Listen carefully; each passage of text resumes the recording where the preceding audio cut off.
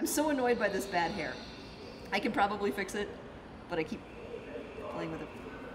So, okay, then I'm gonna start getting all of my stuff. Cool. There's a lot of stuff involved.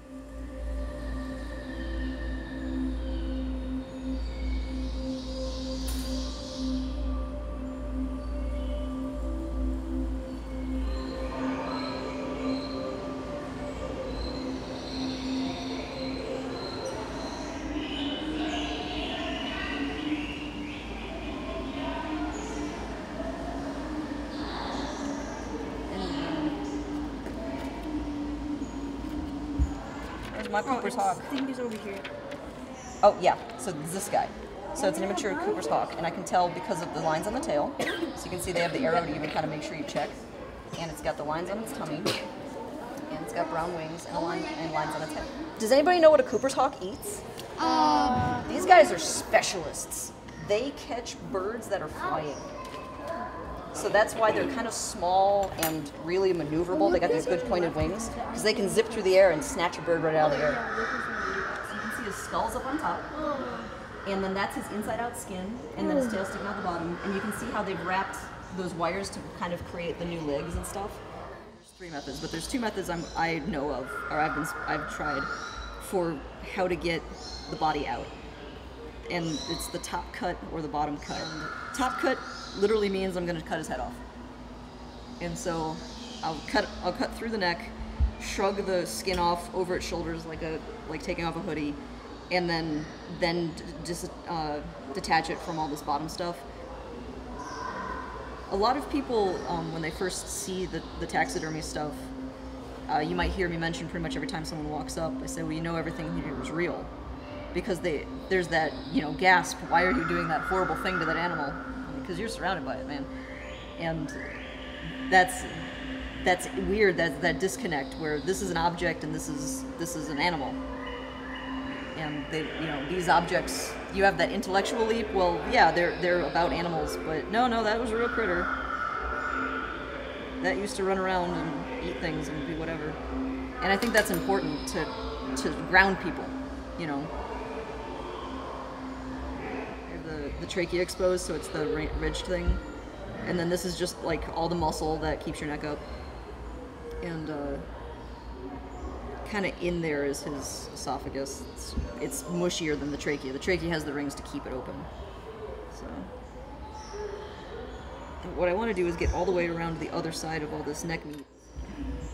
So as I go, I'm also going to cut off the limbs. So when I get to a good joint on the wing, I'm going to take the wing off.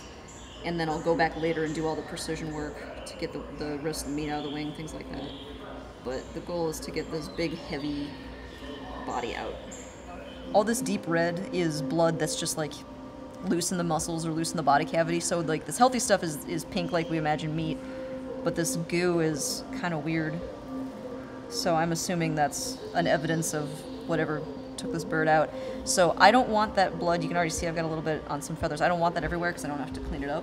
So I have the sawdust, and so now it's going to be less pretty on this side, but I literally do that.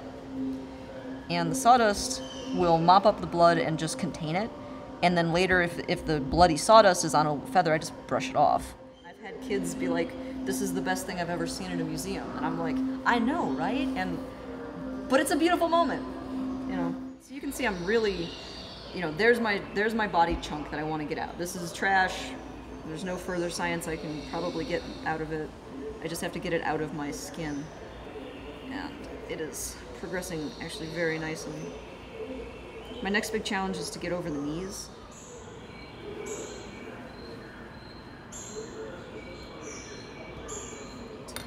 Beaks are for eating with. Falcons being the famous exception, where they do kill their prey with their beak. But hawks and stuff, beaks are for eating, feet are for killing. So hawks have these ridiculously big, strong legs because it's how they ply their trade. So I have to get all the meat out because obviously that's just going to go bad, you know. And so I replace all that with this cotton. There's his neck, and these are its shoulders. And so the wings are still inside the skin. I'll get those later. Yeah, cut right through. Dang. Otherwise, it's just hard to get out. You know, I'll go through. I'm gonna get all the head stuff out later. Oh man, I'm glad I'll be gone. Science. Oh. But yeah, like think about this stuff when, especially if you go into the dioramas, you see those bigger critters, all done exactly the same way. Really? Someone had to skin it, and you put it on some sort of fake body. Like you see the yellow thing in the corner there? That's a fox. So you get a fox skin and put it over that so it gets back into shape. Because otherwise, obviously, it's all limp and Right. whatever. I'm doing taxidermy. That was dope. So you put things inside of it that are full of air, that allow transfer of moisture, things like that, and you keep it in a museum where you have a climate that's controlled. Yeah, controlled, not hot or right. whatever. That's pretty cool. I had no idea that there really is just cotton inside. Yeah.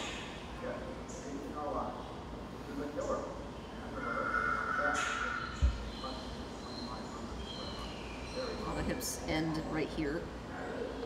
Legs are up here. This is the back.